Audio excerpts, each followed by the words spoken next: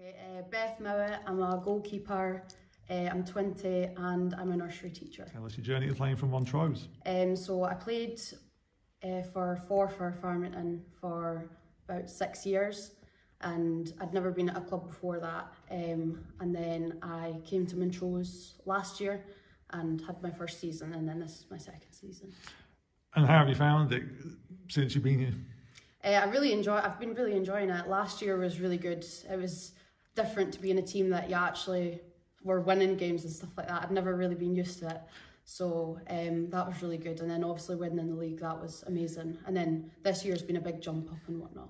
And just obviously your position, there's three of you, sometimes two's company, three's a crowd. How's it been in sort of the goalkeeper union of this team? It's really good. Nah, Anna and LP are really good, and Richie's been amazing as well.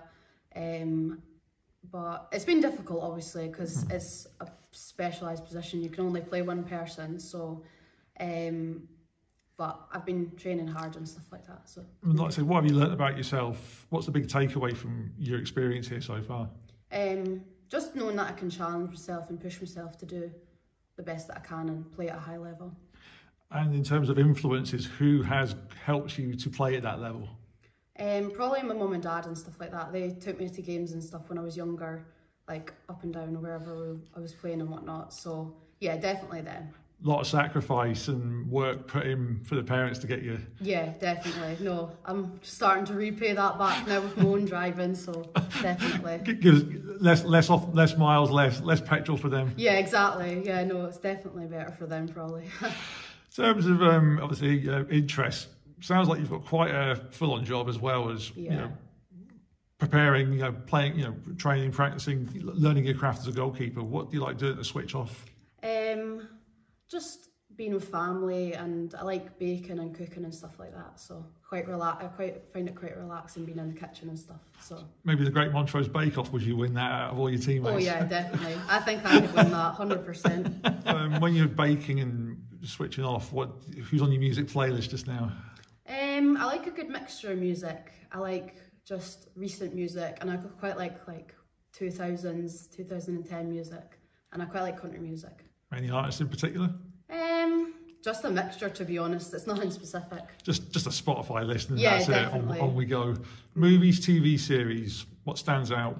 Don't really get much time to watch them, but what have I been watching?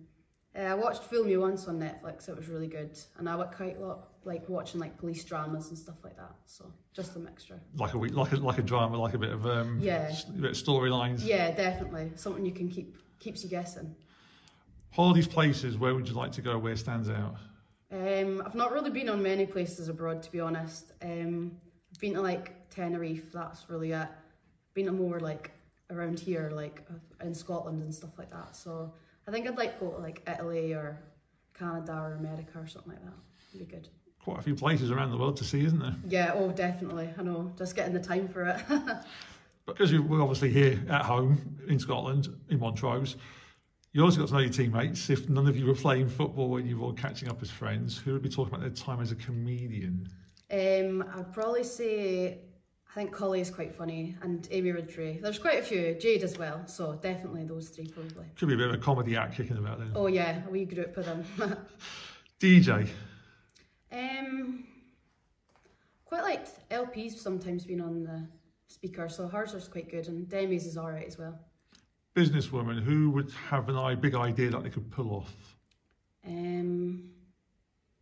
Maybe Charlotte. She's got quite an important sounding job, so maybe her. TV movie star, who's got the look?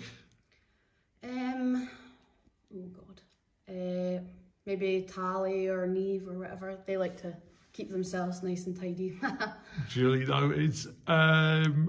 Wise woman, who would you go to the team for life advice? Probably Charlotte or Cully, I would say. I feel like they've got a good understanding of everything. Future head coach, manager? Probably Gio. Could see her doing that, definitely. And last of all, what would you like to say to the supporters? Just a big thank you. You can see that it's getting bigger in numbers every week, so definitely just a big thank you, and it's much appreciated.